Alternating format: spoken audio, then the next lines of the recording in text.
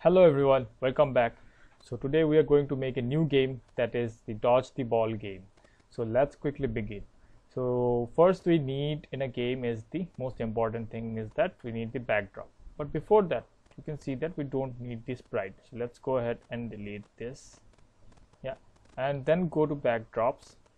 Okay, select some backdrops from the file that you want. So you can select any of them that suits your game. So I would like to select this blue sky one. Let's go ahead and select this blue sky, and yeah, I have a decent background over here.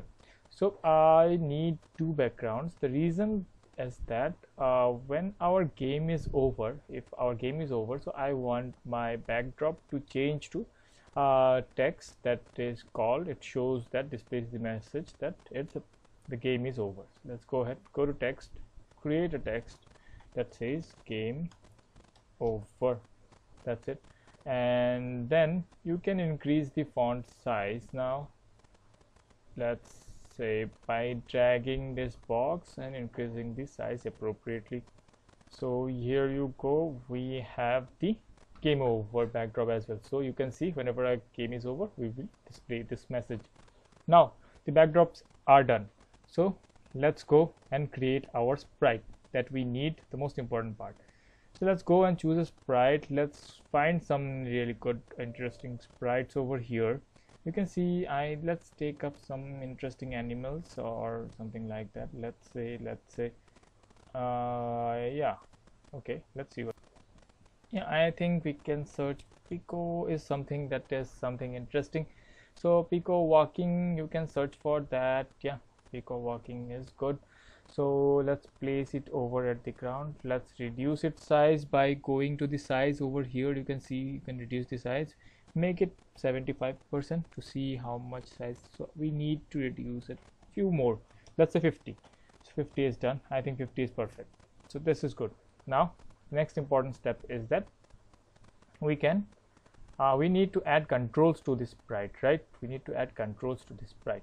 So let's go to the code part of this block, and then we need to create a event, because when flag is clicked, that is when we start the game.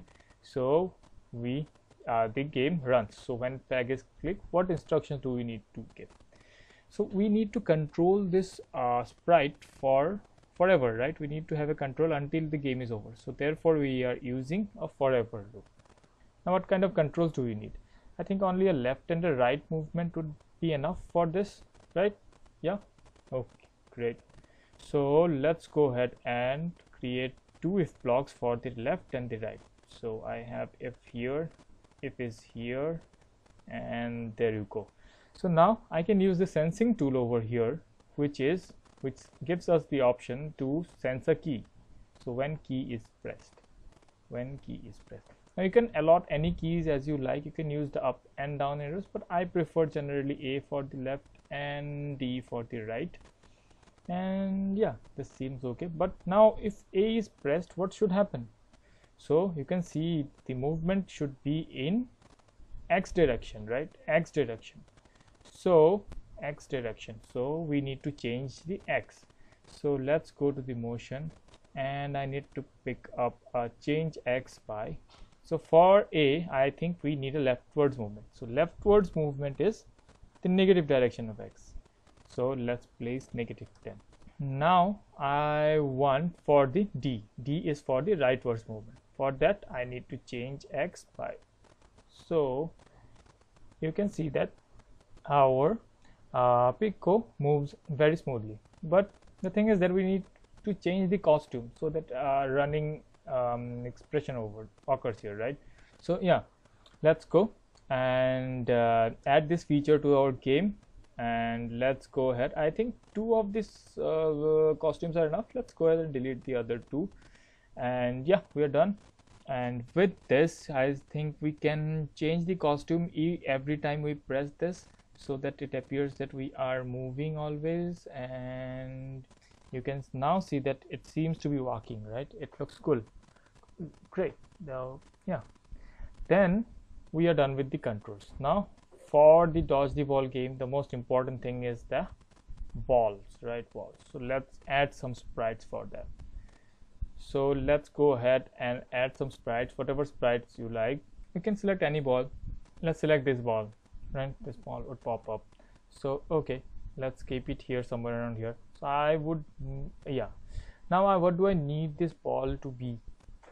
So in the meantime, you can stop your video and go ahead and complete the code for the Pico. So yeah, you can. Okay, I think you're done with this code. So now let's go to the ball. So what do I need the ball to do? So the ball should come from the sky to the ground. That is the main purpose, right? So it should start always from somewhere around here, right? Somewhere around here. So this is the somewhere point. So y is always fixed, that is the height is always fixed, the x can vary. So let's create an event again, and when flag is clicked, then we are setting the y, because y is fixed. So let's go to motions and set y to 181, because this is the number that gives your y coordinate initially, because the ball is here. Yeah. And now for the x, we need it to occur randomly from the sky, right? We need it to occur randomly from the sky. So we need to set the x to some random value. So we have a function over here. Over at the operators, you have pick random. So I can use the pick random. I can use the coordinates minus 240 to your 240, because you can see that this point over here is something around, because if you move this one, it is somewhere around 240. So the screen starts from minus 240, it goes to 240. The center is 0, 0. So that's why I picked up negative 240 to 240. Okay, great. And then my game is set. So let's check. Yeah, it is occurring randomly, but it's not falling down. So for that, I need it to fall forever. So I need a forever loop. Simple forever loop goes there. And now for the y to change, it should decrease, right? The y should decrease. So let's go to motion and pick up the change y value. Change y by negative number. Let's take negative 9 this time, and let's see if this is helping. Yeah, it's falling. So now the thing is that once it hits the ground, it doesn't go up, right? It should go up, because we don't want the balls to accumulate here. I want it to repeatedly fall down. So for that, this one, y is changed. So whenever it touches, whenever the ball touches, so I need a if block. So yeah, go to operate controls and pick up the if block.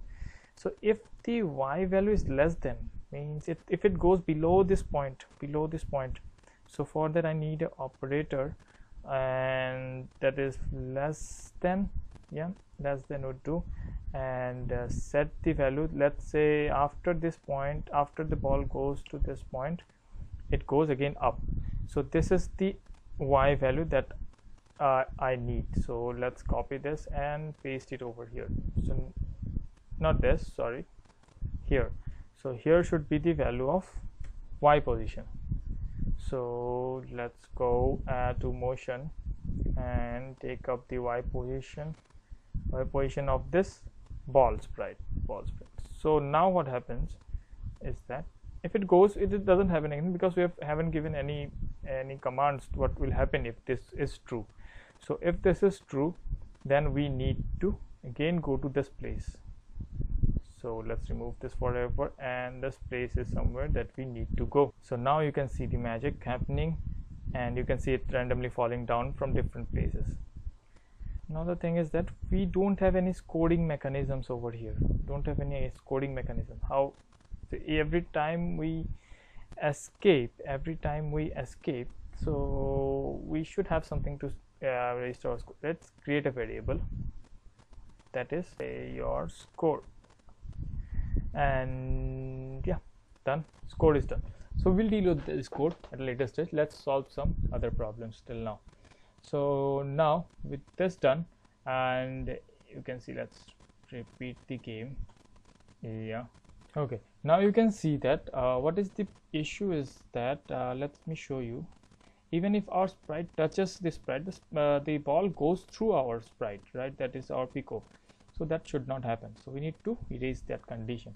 So let's create another event over here. Let's create an event, and we need to check this condition forever. So therefore forever loop, and then if this ball touches our Pico, right? If this touches our Pico, so this is the coding for the ball, and if touching your Pico walking, yeah, true, then what should happen?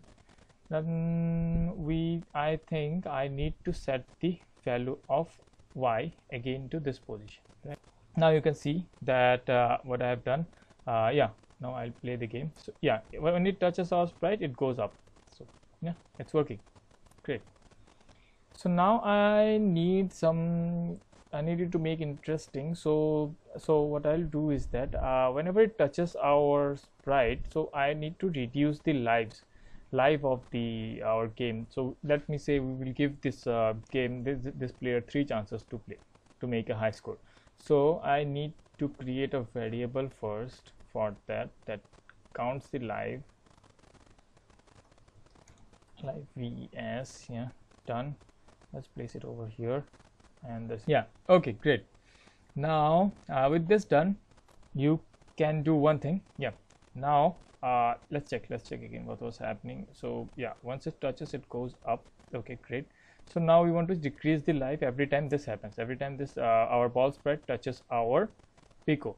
So we need to change the lives, we need to reduce it, right? We need to reduce it by -1.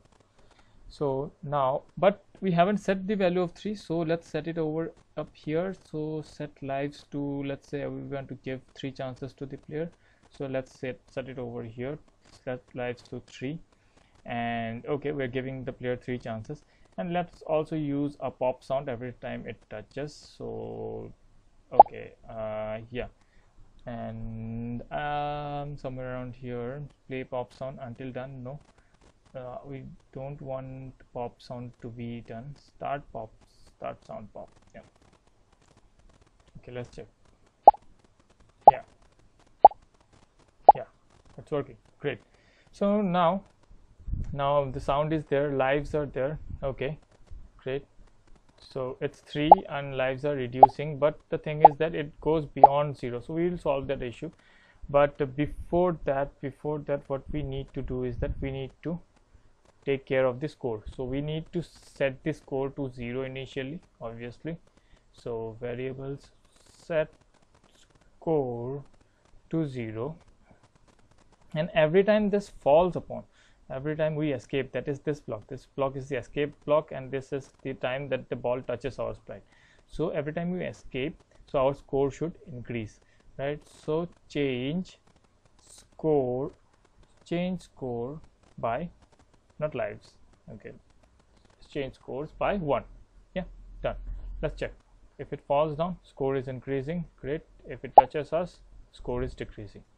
Great work. Good. Till now going good. And now we are going to make the game a little bit more challenging. Let's make 3 sprites. Let's take down 3 sprites. So let's duplicate this, duplicate. Yep, done.